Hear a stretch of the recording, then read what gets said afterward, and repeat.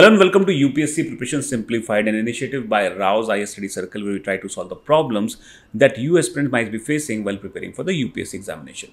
Today, we are going to talk about the specific topic of science and technology, and we have the best person to talk about that. That is Mr. Akshay Vrat, sir, who teaches science and technology at RAU'S IS. Sir, welcome on board.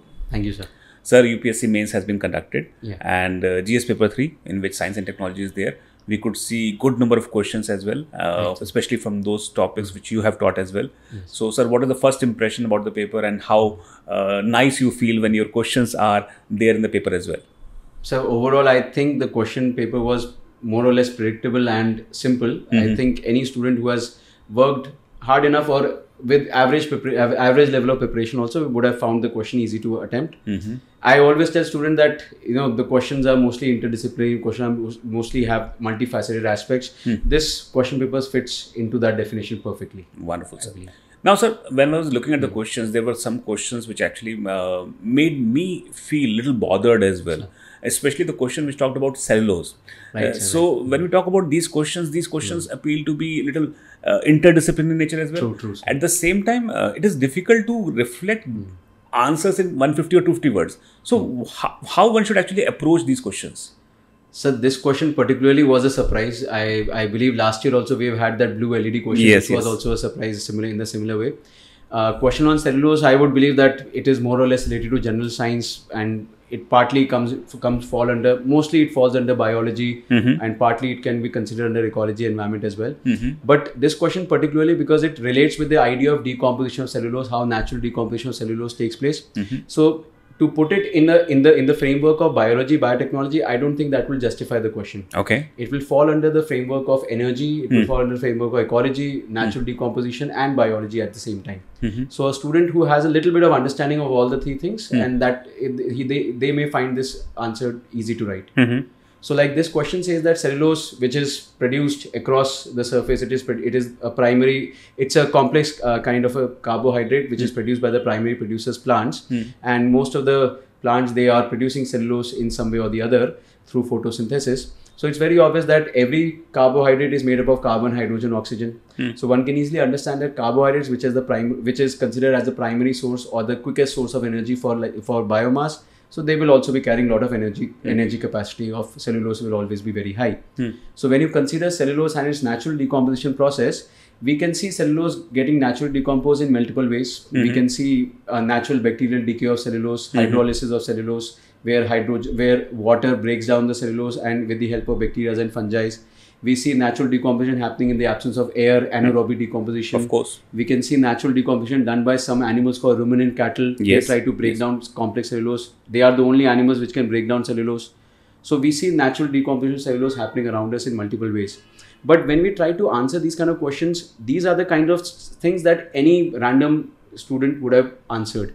But UPSC would obviously ask for a different approach. UPSC would obviously expect a little substantiation of the answers. So I believe that students can take a hint here and they can relate it with biofuels. They can relate it with the ongoing changes. Even the government of India, they are promoting biofuels, Govardhan initiative and such things they can relate it with. So it is very much possible that you can relate cellulose with that of bioenergy, bioethanol, that we can break down the cellulose with the help of dark fermentation, with the help of artificial fermentation, yeast and such fungal agents. And we can break it into bioethanol. And then students can relate it with the possibilities of flexible fuel. We can relate it with the possibilities of, like quite recently, India's overall ethanol production has reached around 923 crore liters every year now. So it is showing that the government of India is also concentrating on it. And there is a very good aspect of consuming this bio waste into an energy source before getting it degraded directly into humus. So this makes a very simple idea about that how cellulose can be tackled and how this question on cellulose can be tackled particularly. Sir, when we were talking off camera, you were also talking about the cycles. Various nutrient cycle can also be highlighted in this entire process. Because this question demands almost 250 words. So in that case, when you are addressing a question like this, it is obviously better that a student is expected to write multifaceted aspects. So if you want to relate it with ecology, you can definitely mention the biogeochemical cycles that we see, or the nutrient cycles that we see, where cellulose being majorly made up of carbon. It can be part of carbon cycle. You can mention those kind of comments also in the answer. You can also relate it with the production, with the primary production capacity of a plant, that how the cellulose production capacity or productivity of a plant will vary from different ecosystem. You can mention those points also. So those are the things that will enrich the overall answer of a student. But ultimately, we have to write everything within 250 words. Yes, so we have to use a lot of caution as well, I guess. Sir, I believe that students should emphasize more on the keywords. If they have done a thorough study of the things, then they should keep the keywords in mind. And these keywords, they help the student or help the answer to appear that the student has done really good hard work in preparing for civil service exams. So using keywords like nutrient cycle, biogeochemical cycle, using keywords like energy, economics, carbon neutrality, these are the words that enrich the overall quality of the answer. Yes, that's again, actually, it is not only important to write good answers, but also answers which appeal to the examiner as well. Sir, exactly. Wonderful. True, sir. Now, moving to one more question, for which I want to ask more, is James Webb Telescope. Exactly, so, sir, when I saw this question, I felt this question was very factual in nature. True. So, first and foremost, let me help me understand rather why this question was asked. What was the purpose of UPSC in asking this question? So it's true that this question prima facie, it will always appear to be very factual, because whatever things we write in the notes, UPSC have simply given all those things in the question itself. Like what is the objective of the mission, how it can help the human race and such things. So the question is definitely factual in nature. So if I talk about why this question has been asked, so I believe that this has been a very landmark achievement by, although it is a joint venture between NASA and European Space Agency, but I believe it's a very landmark achievement by all the space scientists, because for the first time, this kind of a telescope, this massive telescopes have been put up in space. It has already been delayed for almost 15 years, because it was supposed to be launched in 2007 first, and it has been delayed in 2021 only we are able to launch it. So it shows that there's a lot of hard work has been put into building such a telescope of this nature. And why it was very essential, because the bigger the telescope, the farther we can see. Simple ideas here. So this nature of this kind of telescope has never been built before. There is something called aperture, which is helping the telescope to capture light from the farthest points. It is having the longest aperture, the biggest aperture so far, around 6.5 meters. And previously, before this James Webb Space Telescope, the predecessors of these telescopes were the Great Observatories program, where mostly Hubble Space Telescope and Spitzer are considered to be direct predecessor to this. Because technically James Webb Space Telescope is a primarily infrared telescope. It normally looks at the light which is of the lower energy spectrum, infrared rays. And when it comes to Hubble Space Telescope and Spitzer, they both were of the same compatibility, visible light and infrared.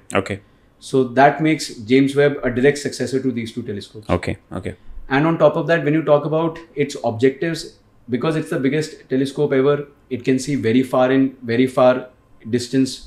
And when you look and consider the idea of astronomical distances, we use the unit light years for that. And light year is simply not just we are looking far in the universe, but you are also looking that much back in time. So if something is 1 light year far, it is also giving us the information that how the universe would have appeared 1 year ago. So the bigger the telescope we built, farther back in time we can see.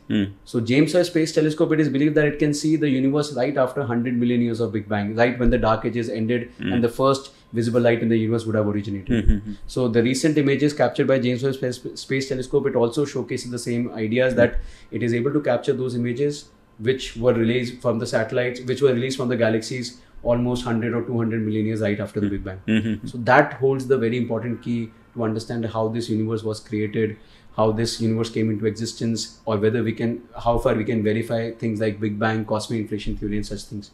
So this question, I believe that this question can be addressed from many point of view. In fact, the last point in the question, it says that how does it impact or influence the human race?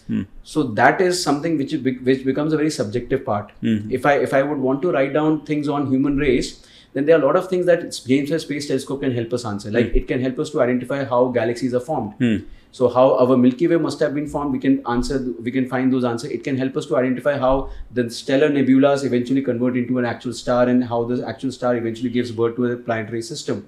So we can understand how our planetary system must have been formed. Then we can see some very difficult objects which are rather very difficult to see, like black holes. We can see the accretion disk around the black hole. We may be able to observe quasars, which are the brightest objects in the universe. So these are the things which have always fascinated humans. So human race, because this is something which I think every person would have thought at randomly, because the moment when you sit under the sun, under the night sky, you get that feeling of transcendence, that how small we are and how big this universe is. So the questions that it can answer are limitless, I would say. And lastly, space always fascinates everyone. There are always so many events that keeps happening which we have never realized before, so space is always full of surprises. So James Webb Space Telescope will be open to a lot of surprises in future, I believe. And I think we have seen a lot of talks about space tourism, and we also talked about colonization of Mars as well. True. Elon Musk has highlighted this point. Jeff Bezos has connected a space tourism as well. So when we look at this aspect, it seems that space is the next big thing in that sense. And I this is my very honest suggestion, that students should not be ignoring space. I believe that it should be treated as a next big sector itself, and all the dimension of space can be asked in UPSC now. If James Webb Space Telescope can be asked, then the next big thing could be space tourism. They can relate space tourism with economics, they can relate space tourism with biology, with the effect of life forms. So there is a possibility of space colonization, these kind of things. Space colonization can be related with international relations. So paper 3 itself is a very dynamic paper, and there is a lot of aspect that IR, economics, science, they all will intertwine together eventually, sir. So this brings me to the third important question of our discussion. And whenever we look at any topic in UPSC mains, we say that the topic is interdisciplinary in nature. True, and we have also seen the similar aspect in the science and technology topic as well. So to what extent this particular topic was interdisciplinary according to you? Sir, this entire paper, I believe, is a perfect example of interdisciplinary approach. Like we have been telling students all the time that write in multiple dimensions, try to cover more dimensions. This question becomes a very good example. This question paper itself becomes a very good example of how to cover multiple dimensions. Like I was particularly impressed, like off camera when we were talking, we were talking about that how this question of climate change approach was asked from the IR perspective. Yes. So that is obviously one way. Then one question that fascinates me is about the subsidies shifting from fossil fuels to renewable energy. Yes. Now this is one area where energy technology, I normally covered about the technical aspect, but we all know that energy itself is an economic sector always. So this question paper covers all the dimensions that we have been talking to the students all the time. We have been telling students that how widely we should take up the approach of civil service exams. And I was particularly intrigued by this question on the possibilities that how far India can achieve its zero carbon or its Panchamrit commitment by 2050 and the global commitment that we have by 2030. So I personally believe that UPSC is exploring this domain, and particularly from the area of environment ecology, and they are trying to connect it with economics at times, they're trying to connect it with science and tech at the same time, and also with international relations now. So I believe that this particular question paper gives a very good angle of creativity to a student. If they have read all the subjects, then they can very creatively write an answer. And this is where the students have to be very cautious next time, that they cannot ignore these dimensions now.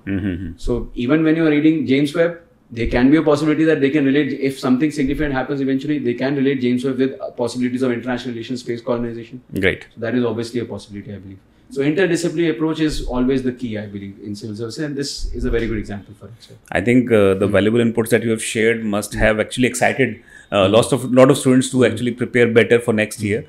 And I think once we put the knowledge of these papers in terms of what UPSC is asking, then students get a lot of direction and flow in terms of what to expect in future as well.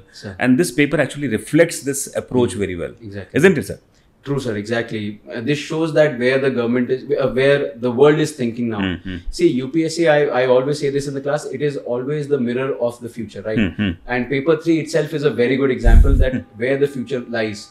So this is a very good example that UPSC has acknowledged this thing that, environment is the next important sector. It should be treated as an important part, and every other discipline intertwines with the environment now.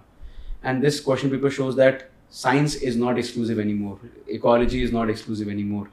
Without the right policy, without the right market support, technology can never bring a difference. Of course. So this question shows that how intertwined the things are, and we should keep expecting similar type of question papers in future as well, because as more and more of these challenges keeps coming in, as more and more innovations keeps happening, the world will eventually turn out to be a small place, I would say. Great, sir. Great.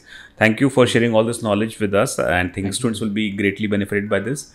And I know that you have done exceptional hard work in creating great quality content. I hope that all the students of ours will score top ranks, and then definitely we will again celebrate their success. True. Thank you so much. Thank you, sir.